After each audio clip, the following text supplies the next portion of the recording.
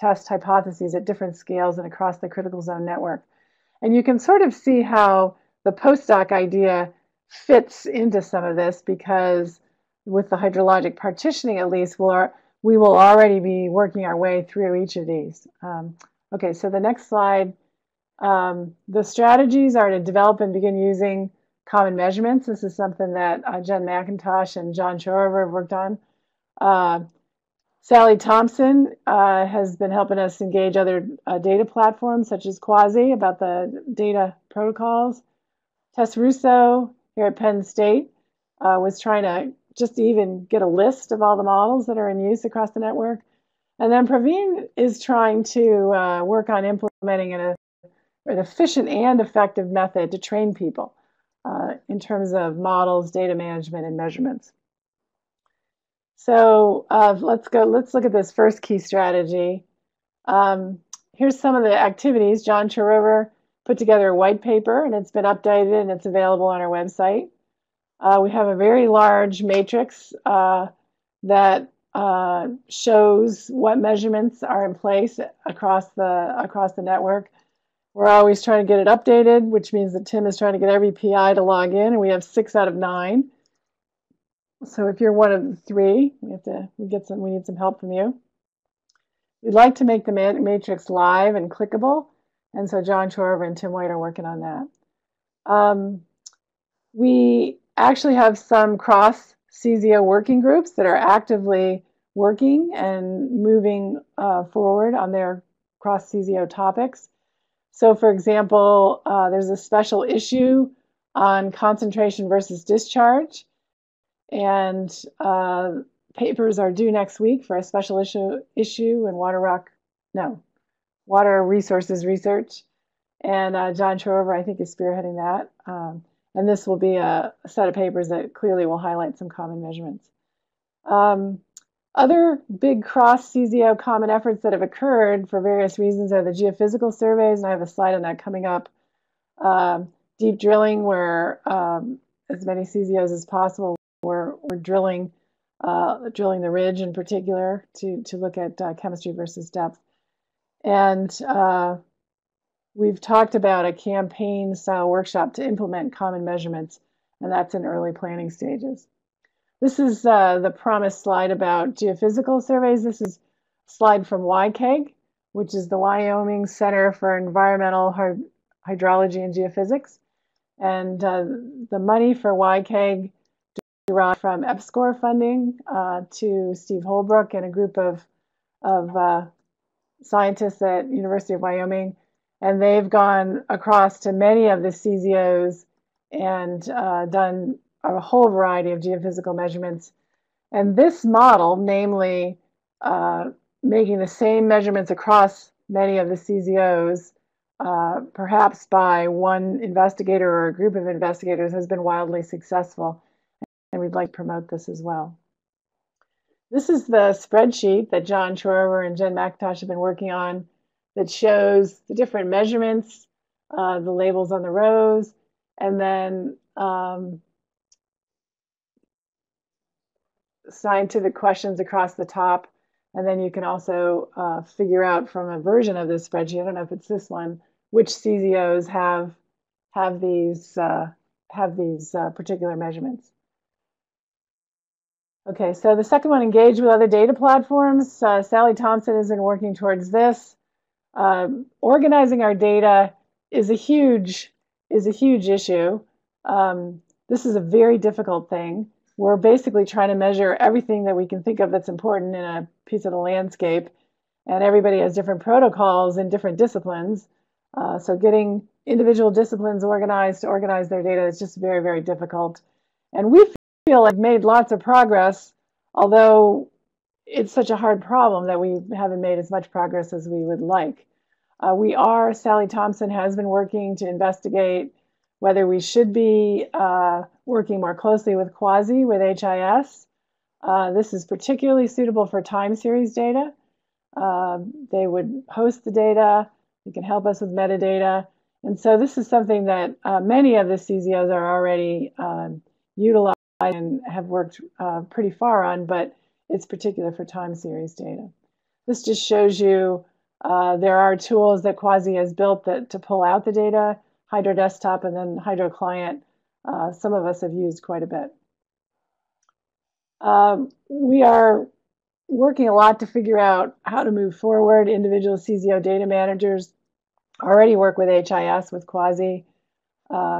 We need to explore reliability and user friendliness, but we also recognize that there are other issues around non-time series data.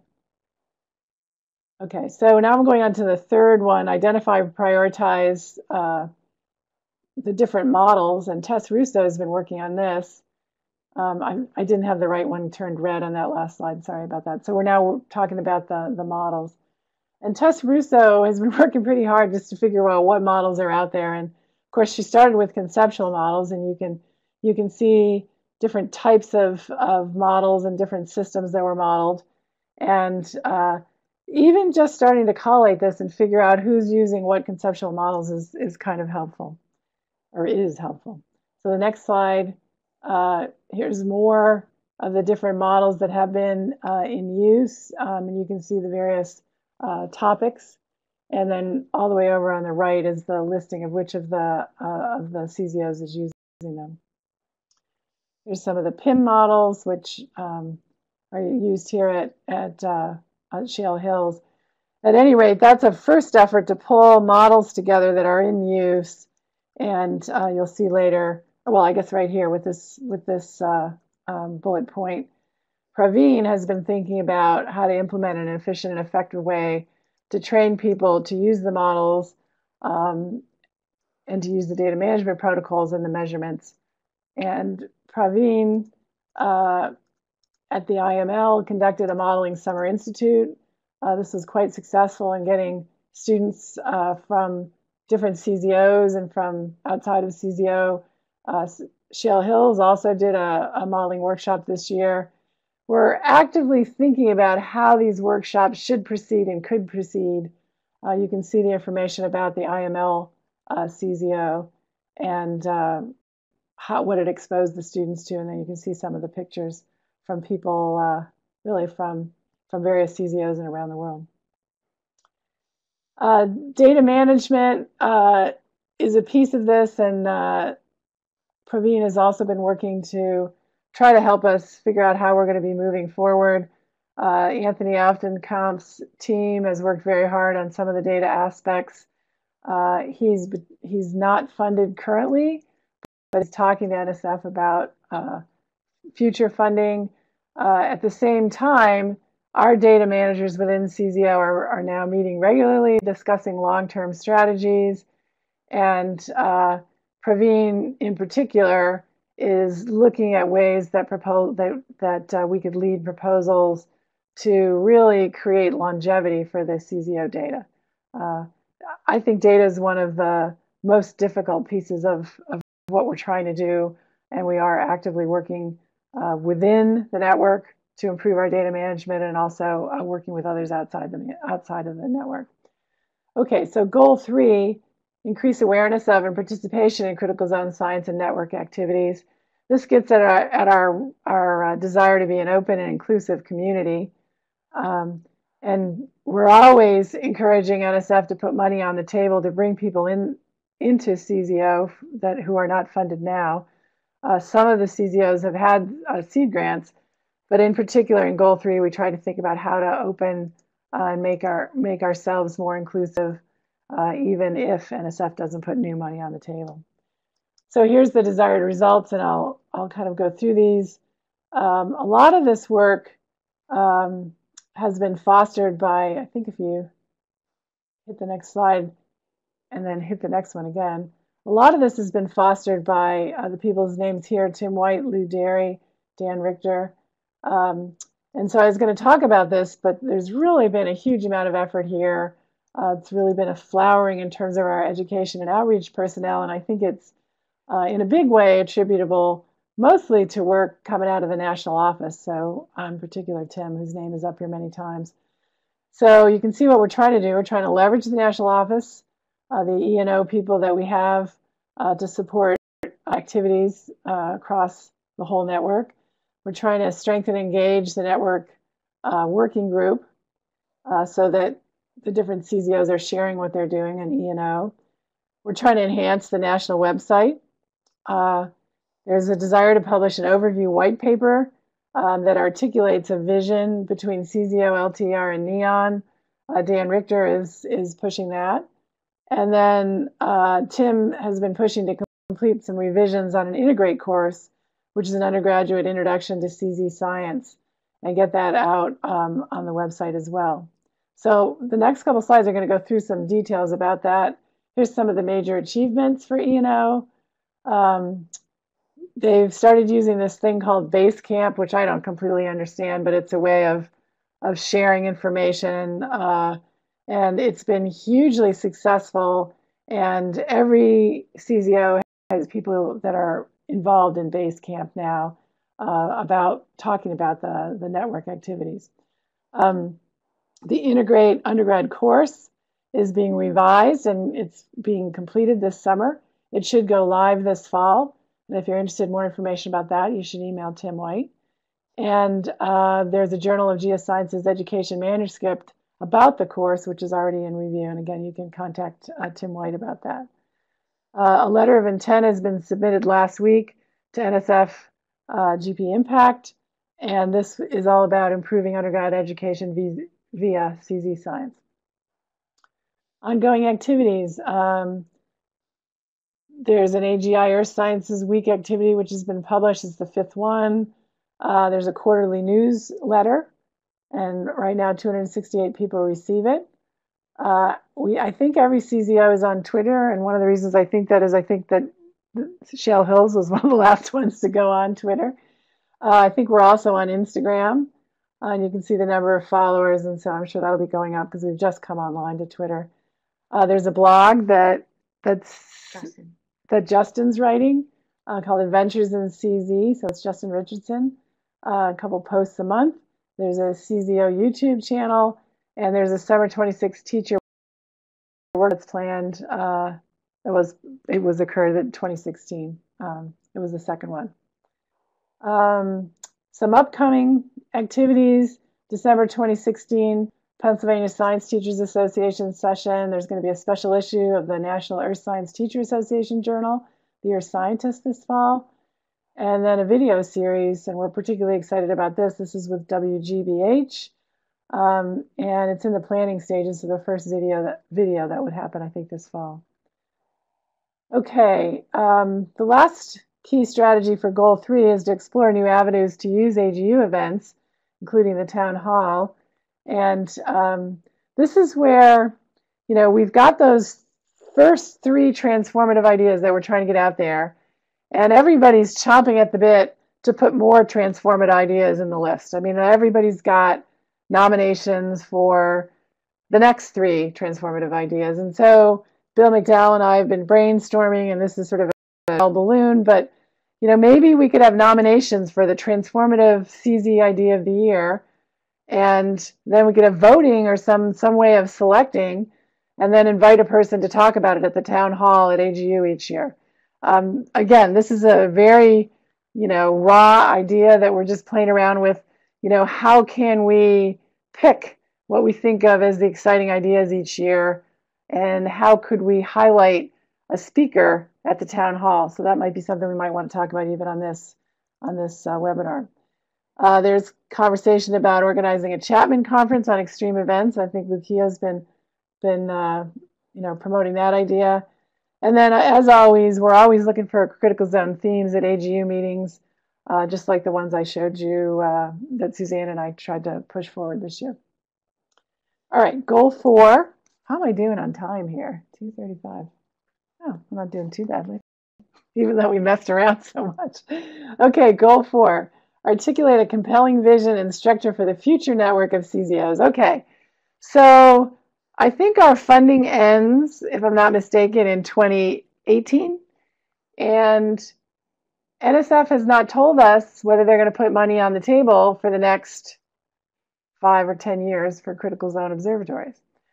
And so we feel it's in our best interest to think about what the future of CZO might look like. And so we would like to articulate a compelling vision and structure for the future network of CZOs. So we hope to submit, maybe even this year, some kind of position paper to NSF that articulates alternative models for the future network of critical zone observatories. We hope by the end of 2017 to engage the broader community with a set of big hypotheses about the critical zone that could be tested by a future network. And we hope by the end of 2017 to engage the broader community to explore alternative models and develop a recommended optimal structure for the future network. So this is kind of our vision, like what we'd like to be able to do in this last goal. And here's some of the strategies. I think if you hit the next, yes, okay, so these first two are all about publishing the existing common questions document as a starting point. That's already, I believe, online on our website. And then develop a proposed list of key hypotheses about the critical zone that could be tested. And Bill Dietrich and Suzanne Anderson actually have been working on that. And I think, yeah, so here's a few possible hypotheses. This is kind of, again, trial balloon. The first one, critical zone architecture controls hydrologic and geochemical processes that drive concentration discharge relationships in rivers. You can see how that hypothesis directly maps on to our postdoc effort. I think the exciting work that Noah and Kieran are going to be doing with a postdoc is exactly about this hypothesis, and or at least aspects of this hypothesis. And this also maps onto the special volume of water resources research, which John Schroeder is accepting papers for up until the end of August. And apparently that's a hard deadline because I asked him if we could have a little bit extra leeway, and he said no. A second one, what controls the depth to fresh bedrock? I'm testing 5 different hypotheses. We'll see that on the next slide, but we're not going there yet. Third one, aspect differences can be used to reveal mechanisms linking critical zone structure, biota, and hydrologic processes. I think that one is crying out for a special issue or some kind of special focus, but I don't know that that's happening yet. Maybe I'll be told I'm wrong. Fourth one, deep microbial community is linked to vegetation. Microbial community will be distinctly different under agriculture fields, brush, grassland, perennial forest, and deciduous forest. I know there's a lot of activity in the microbial working group. I know that there's some samples that have been taken across the whole CZOs where they're going to make the measurements identically at each CZO in these samples. So I think that's, there's going to be hypotheses in that microbial area that are ripe for the testing. And the fifth one, deep critical zone architecture may control water availability to plants and microbial communities, which in turn will influence regional climate. So anyway, these are just sort of 5 hypotheses that kind of have been put up here. And then if we go back to number 2, what controls the depth of fresh bedrock? Next slide. Here's 5 different models or mechanisms that have been recently articulated that control the depth to fresh bedrock. This does seem to be of interest to a lot of people within the CZO. And I think, we're mapping out the structure. We're mapping out the depth to fresh bedrock. We're starting to know how that varies across landscapes within some of the CZOs. We're developing models that might be useful in predicting that depth to fresh bedrock. And then, of course, there's testing of the models against the data. And so we're really right there at the cusp of that right now.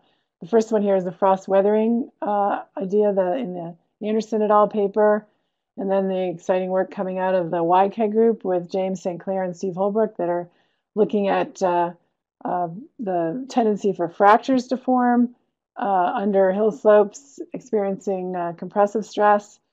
And then the papers that I've been working on, but there's other people that have been using reactive transport modeling to predict chemical weathering fronts.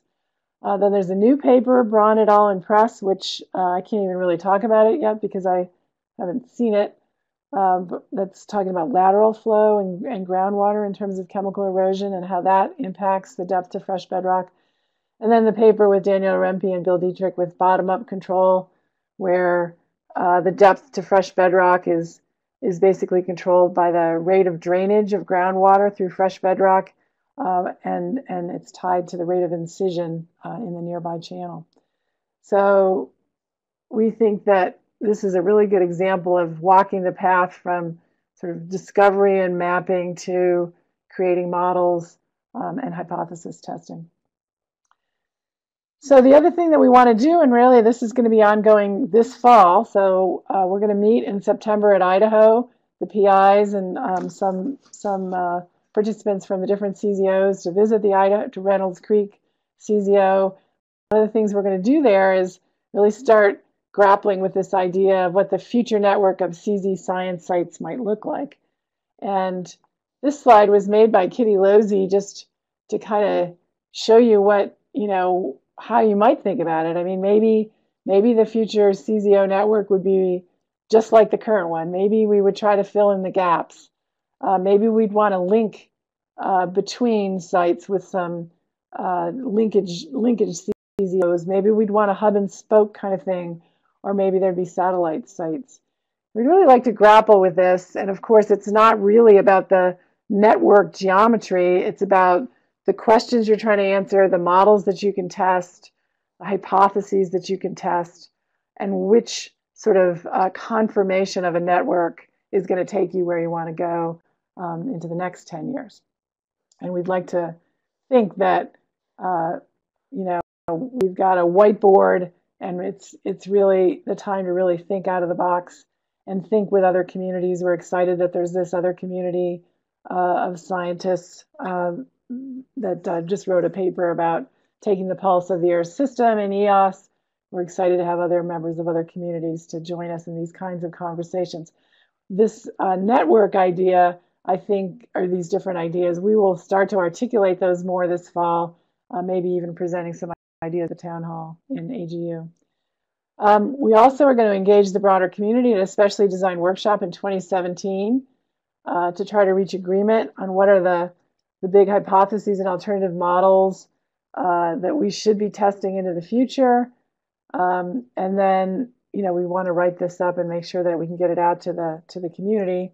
And towards this end, I've been tasked with putting together a meeting for next summer, and we want it to be as close as possible to NSF because we're hoping to get as many people as we can from NSF to come.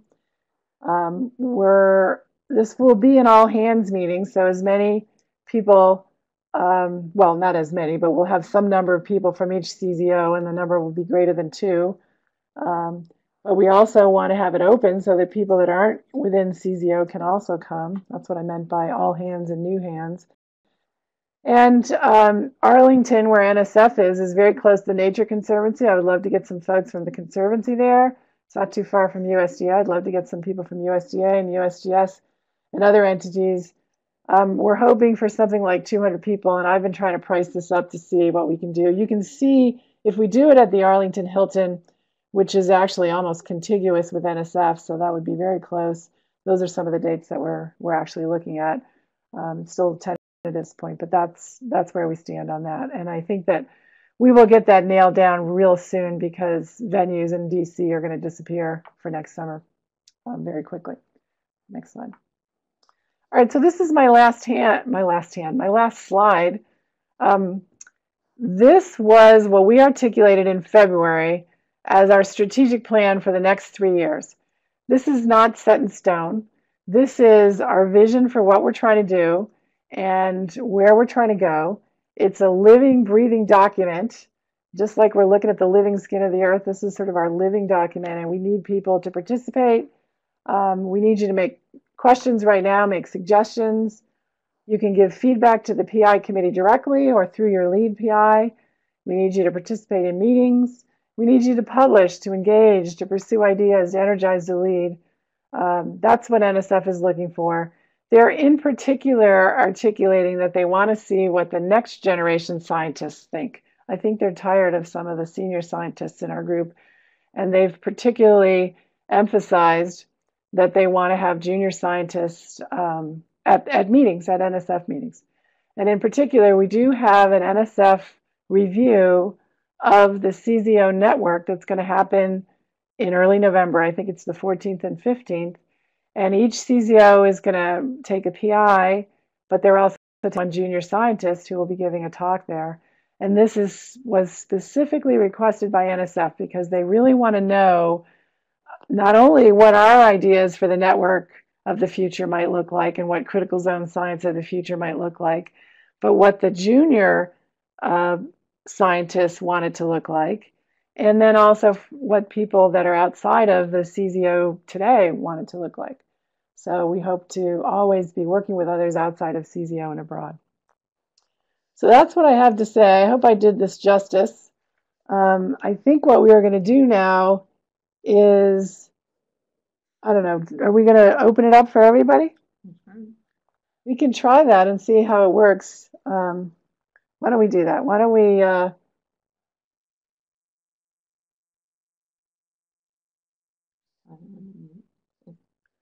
if you do have a question, why don't you put something in the chat box that you have a question? I will call on you so that we kind of go one at a time.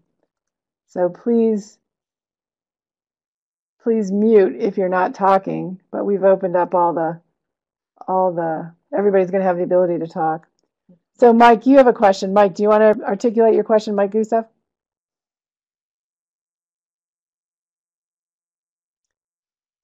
Okay, he can't talk. So Mike's asking, will NSF be in the middle of their move during that time? According to Rich Yuritich, they will not. He says that if we do it in June, we're fine. I don't exactly know when they're going to move. I'm glad somebody else has operator errors too.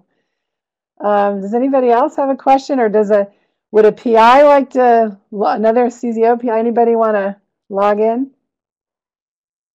Say something? I could have messed up a description.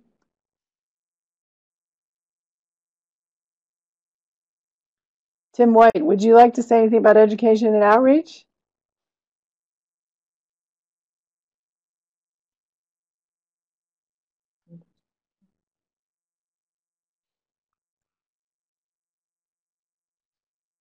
Okay, Tim White and Diana Carwin are typing. Let's see who types faster.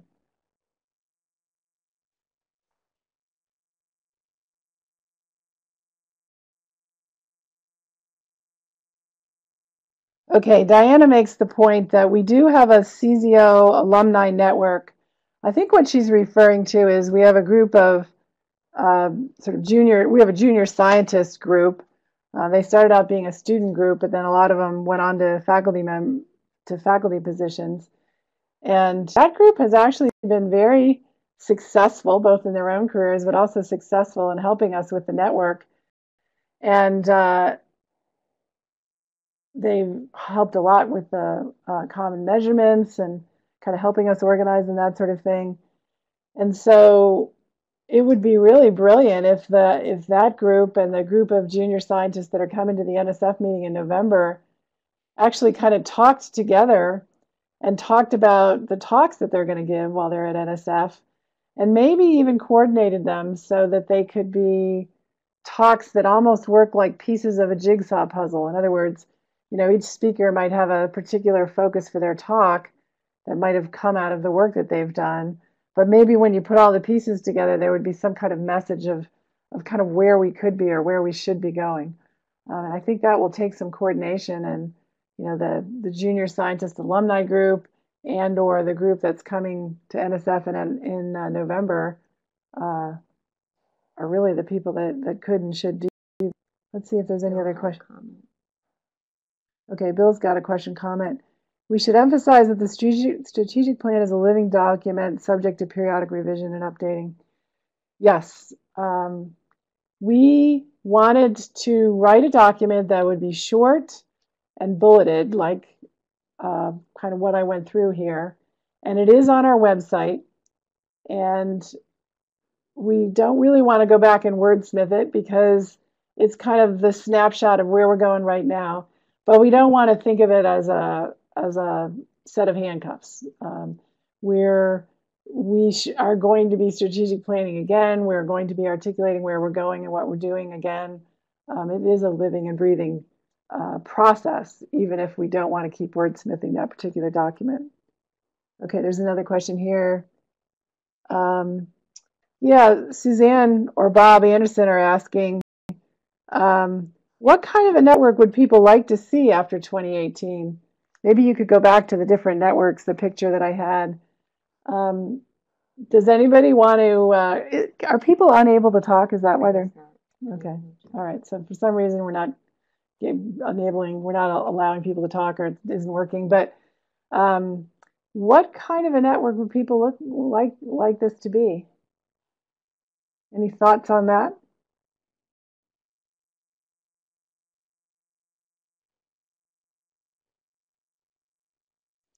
Paul Brooks. Research between sites is quite valuable, both scientifically as well as demonstrating the ability not to fight only for our own sites. It would be great to quantify successful efforts across 2 or more locations. Yeah, that's an interesting idea, Paul. I mean, I think what Paul is suggesting is that there are probably many uh, collaborations that are just pairwise, or maybe 3 CZO collaborations, and maybe we should make some sort of effort to collate all of them to show, even in diagrammatic form, all the different collaborations that have occurred. Because I think that's one of the exciting things, is how much more we are talking to one another and even working together.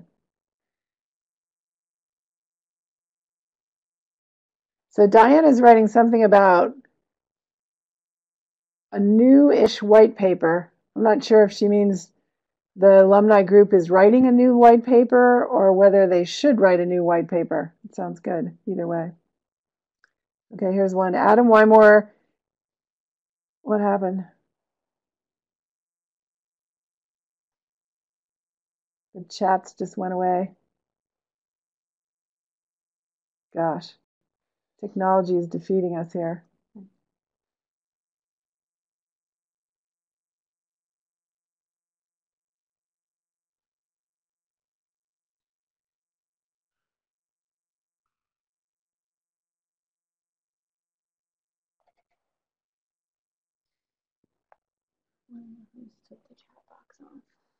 One of the hosts took the chat box off? We're looking for the chat box.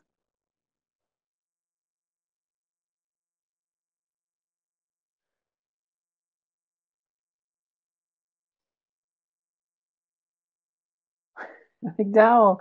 Bill, you raised your hand. How nice. Yeah, we can't see the chat box now, and I don't know what's happening. We are attempting to find where it went.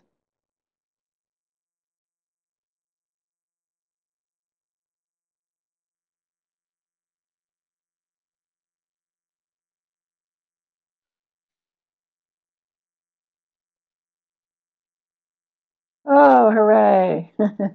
Did you lose a little few pounds there trying to find it? Adam Weimar is leading a paper that highlights the progress and need for international collaboration um, for early career people, maybe. That's great. What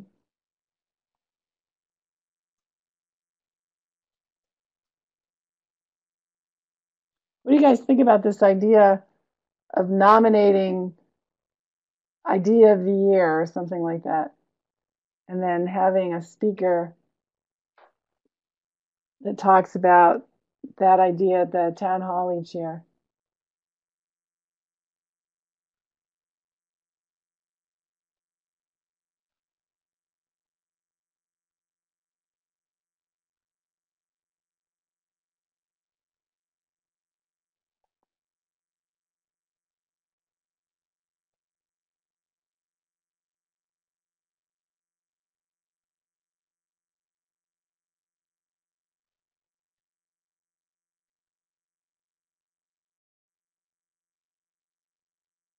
Likes typing.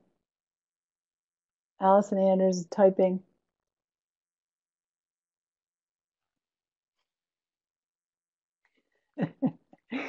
You may not know this, but Sarah Sharkey works here with Tim White, and she's running this, and she is working really hard to try to make this work.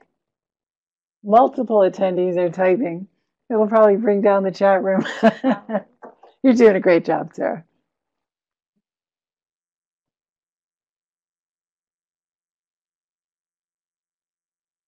I'm serious that the junior scientists that are going to NSF for this meeting, we really need to get you guys together and think about how you can make talks that kind of give NSF a message. Okay, here's a couple chats. Okay, I'm a little concerned that idea of the year might not reinforce inclusivity of CZ science outside of CZOs. That is a great comment. We would have to do it, in my opinion, in a way that would allow people outside of CZO to nominate and vote also. So it would, this is a very raw idea. It may be a very bad idea. Many of my ideas are bad. But there might be some way to do it, with SurveyMonkey or some, I don't know, where it wouldn't matter if you're inside or outside CZO. Okay, let's see what Mike wrote. With respect to what a future network should look like, I wonder how much NSF will want to dictate that. We see this with LTER, i.e. they'll have an RFP for a new ARID site, etc. A proposal from the current network about different flavors of CZOs that are not represented would be great. Yeah, that would be like fill in the gap. The idea that we don't have an Arctic CZO, for example, or we don't have an urban CZO. And I agree with you, Mike. We don't know what NSF is going to want.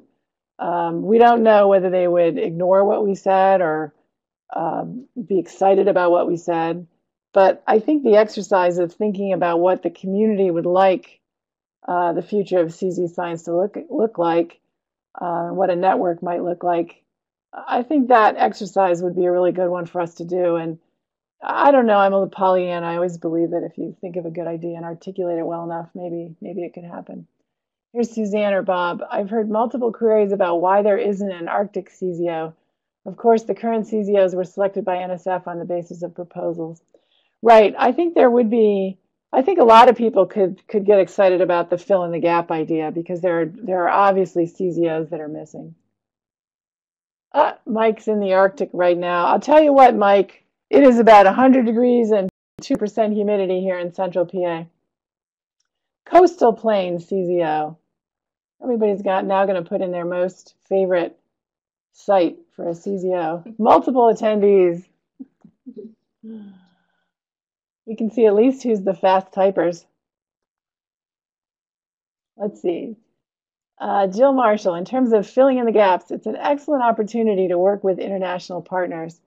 Well, I'll tell you what, Tim White and Sarah have worked very hard to try to compile all the different CZOs or CZO-like settings around the world that are under study and collate those in a way that attributes are compiled and noted. And that's something that Tim has been very interested in promoting, just kind of putting out there, more information and education about different kinds of sites that are available around the world. All right, let's see what else is on here. So Bill says we should really work to link these potential new sites to NEON too. And again, there is a big effort to, Tim White is working with Bill McDowell and Dan Richter to get more interaction between LTER and NEON and CZO. And, any kind of network growth or change or flowering or design opportunity, we would definitely need to be cognizant of NEON, LTER, and international sites. And Eve agrees with Bill. Okay, let's see, here's another one. Top down or bottom up? Is the CZO network a resource to be joined or a structured design of field sites? Okay, that confuses me a little bit. I'm not sure. Resource to be joined or a structured design of field sites. Yeah, I'm not sure I understand if that's a question or an observation. It's possible that Colin is getting at this question of, are we running a facility where, we have sites and everyone's supposed to, find money to come use our facility, or whether we're doing science. And I think there is a great tension in that respect in the CZO network. I think we like to think that we're trying to do both, but there is sort of a dynamic tension there. Okay, Colin's going to type in, explain to me how I misinterpreted what he wrote.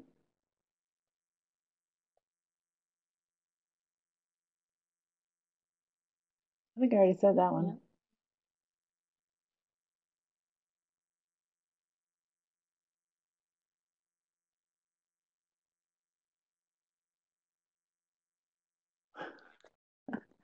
People all around the country that are typing. Oh, I got his intent. Good. I'm glad. Yeah, I think that that's always been a tension. I mean, I know we try to, anybody that wants to work here, we try to get them at our CZO at Shell Hills, and other CZOs are the same way. Having said that, when we wrote our proposal, we said we'd do certain things, so we feel a tension that we have to do what we said we were going to do. And I think that's sort of an tension within the network and at each site, and it's something that we need to probably grapple with NSF.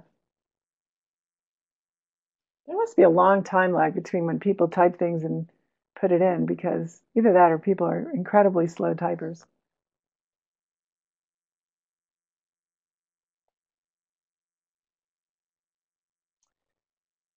I'm going to wait. It looked like a lot of people were typing, but we're at 3 o'clock, so this is probably as long as we're going to go. On a note related to Colin's question, how do we define who is part of a CZO? That's a good question. You know, probably you're writing that because throughout the talk I said inside or outside of CZO. I guess we kind of think of it as people that are getting CZO money versus people that aren't. But I know that here at our CZO, and I think this is true at every CZO, we have people all over campus that are working at our CZO, and we have people from all over the world that are working at our CZO, and they're not getting any money from us. So it does get to be difficult to define inside and outside CZO. I tell you what, one of the reasons we emphasize that so much, though, is that NSF is always criticizing or getting criticism about from some people who say that CZO is an insider's game. And I don't think there's a single person that gets money within CZO who wants it to be an insider's game. I don't think there's a single CZO that doesn't want outsiders to come in. I don't think there's a single person in CZO that wouldn't like other people to get funded and to work in the CZOs. I think we would very much like as much collaboration from outside as possible. But each of us, for example, each of the PIs, we feel responsibility. We wrote a proposal with people for an RFP, and we said we were going to do certain things. And so we've got to use our money to do those things. And we can't willy-nilly take that money and do something else with it, because then if we get reviewed, you know, we won't be able to get renewed or to keep it going. So there's just this kind of tension between getting people in, working at the CZOs, and making things happen. And I think everybody would like more people to be involved, and we'd like to find ways to do that. And we would love it if the community just kept demanding of NSF that they find ways to get people to work at the CZOs. I think that the tremendous success of the geophysical work that Steve Holbrook and the people in YCAG achieved really shows that if you have a hammer and you move it across all the different CZOs, that is one model for making exciting science happen. And so I hope that model will get noticed by other scientists, and that proposals get written like that, saying we want to do this at all the CZOs, for example. And I hope it'll get noticed at NSF that allows great things to happen. I've been real excited about the science paper that James St. Clair and Holbrook and various other people wrote. Let's see what else is here. As opposed to thinking about a domain or environment that is missing, can we reframe the issue of network design by revisiting the key critical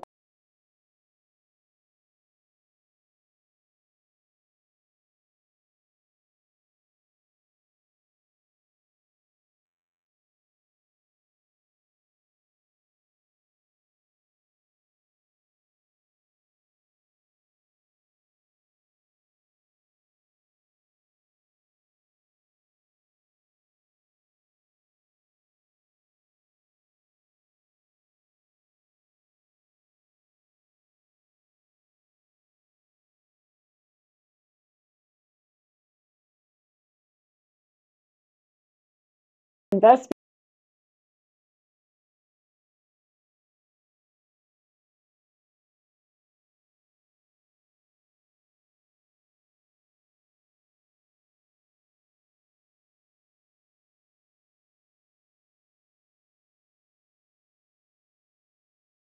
addressed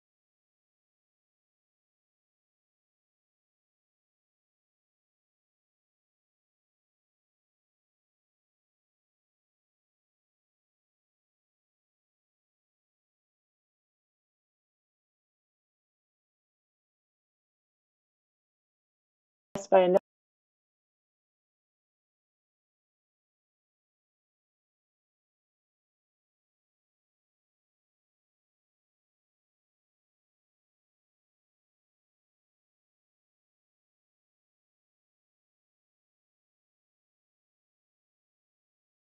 network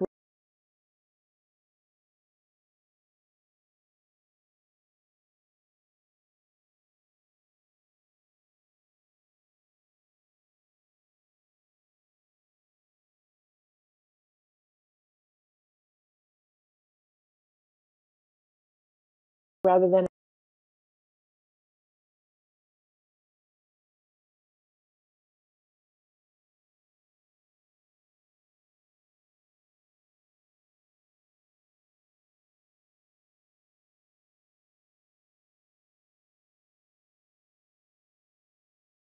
an individual.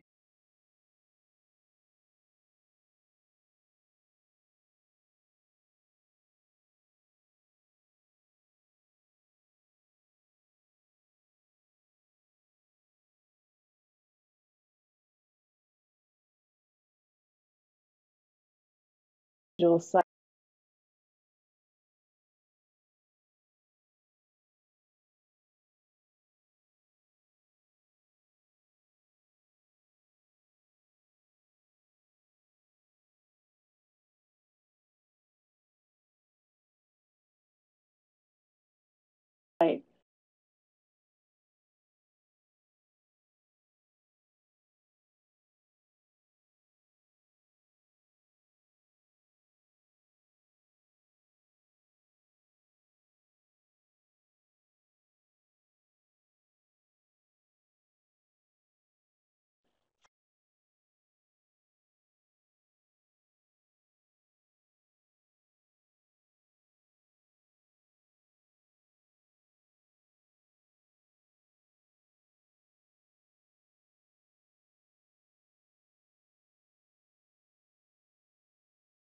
Follow that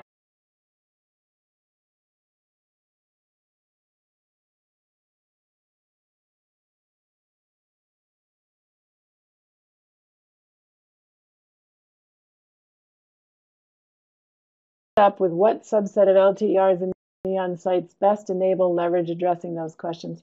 Yeah, I agree with that entirely.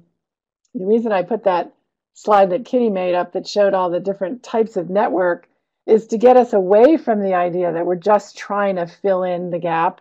I mean, that is a viable way to move forward, and I'm not saying I don't agree with that, but I think that, thinking about other formulations of a network that would answer specific questions, which is what Paul's arguing, that would have a lot of utility. And then I think the one thing that we should probably do that we didn't do when we first got started in this whole game is we should think about the way NSF does things. So just to remind you, when we first got started on this, we articulated that we needed some observatories, and we thought that there should be some observatories that get a lot of resources and have a lot of instrumentation, and that there would be satellites off of those big observatories that would get less resources and less instrumentation. And those satellite sites might cross, gradients in climate or something. And that was our vision, kind of a network with satellites. That was our vision of what it should look like. But then when NSF writes an RFP, they don't write an RFP for a network. They write an RFP for sites. And so that's where the conceptualization of the network falls apart, because they don't write an RFP for a network, they write it for sites. And then people, whoever writes the best proposals emerge, and that's the network we end up with. That's why we have the network that we have today. And that, from a very pragmatic point of view, I think we have to think about that a little bit and think about, okay, given the fact that it's unlikely, I guess, that NSF would ever write an RFP for a network, given that that's probably not going to happen, what should we do given that situation? Or, maybe we should just demand a network, which would be a huge RFP. Let's see what else other people have written here. Paul, I struggle with the question of how to compare IML with other sites because it seems like the IML is a totally different beast than the other sites. I agree that it could be very powerful to think about how to integrate across the sites we have. It's just been a huge challenge for me to get much traction on this. Well, Allison, you're not the only one, but I mean there are some techniques that can be done at every site. For example, the soil microbiology team, as I understand it, is doing a whole bunch of metagenomic analyses on a sample from each CZO and is going to try to use that. So I think there are probably ways we could do this. But again, we got to be smart. Let's see what Eve says. Regarding the transformational CZO science of the future, could each CZO contribute some amount of funds to a RFP that is issued to CZ scientists and others? The successful PI would get to give a talk and get a small award to start the research. Each CZO contributes some amount of funds to an RFP that is issued to CZ scientists and others. Well, that's an interesting idea. I kind of think we should riff on that one a little bit. I will say that getting the CZOs to agree to contribute money to fund the postdoc was extremely time-consuming and difficult. So sharing money is a little bit hard, but there might be ways to do something like that, Eve. That would be good to think about. Suzanne or Bob writes, one strength of individual sites is the longevity of monitoring data and the context for other measurements. Yeah. Yeah, I think that, one thing that's happening is we are getting long data sets. I mean, I think one thing that we haven't done very well is articulate what we are doing with observatories that you can't do in the 3 to 5 year single PI or double PI NSF grants. And I guess I would like to hazard that it's the process-oriented science that we're doing at these sites. If you want to test one particular thing, one particular phenomenon, our CZOs might not be the best place to do it. Like if you want to understand super fast erosion, maybe the best place in the world to go is Taiwan or somewhere. Maybe it's not one of our CZOs. But on the other hand, if you really want to understand something from a sort of a process-oriented point of view, that's where the observatories come in. And I think we need to articulate that more clearly, like what it is we're doing in observatory science that you can't do in the single and double PI grants. Okay, I'll take a couple more comments in the chat box, and then I think we'll close it up. This presentation was for people that are inside CZO, just to kind of just be an advertisement for what we did at our strategic planning exercise. It wasn't meant to exclude people from the outside, but it really was just talking to people that are already working at the CZOs, and we thought that we really wanted to get that information out. Colin, are you still typing? I was waiting for yours. Oh, Suzanne wants to know if the PowerPoint will be made available. The answer is yes. We'll put it on the website somewhere. Suzanne, you're kind of in charge of the website, so you can type in and tell people where it's going to be on the website. Colin writes, on data management, some of us data managers have been discussing a project to capture metadata